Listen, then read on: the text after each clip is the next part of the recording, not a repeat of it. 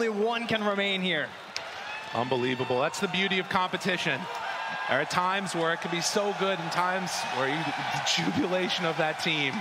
Unbelievable performance. Team Secret, they move on.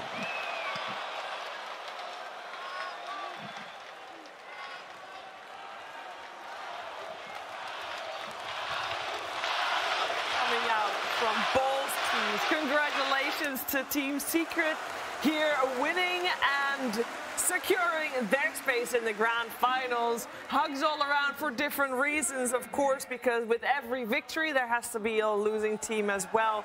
But I know that there's a lot of love on that stage at the moment. I also, slightly biased, want to give a shout out to the first ever Dutch Dota 2 player taking a place in the grand finals. Crystallis, of course, first timer here at TI and taking his space next to other two first timers, Skeeter and Nine. So that is some well-deserved praise there. This game was crazy though. It was absolutely mental. I think that fight that we saw in the top lane, Effie, that's the one that's going to be etched in our memories for a long time. So many fights that were just so good.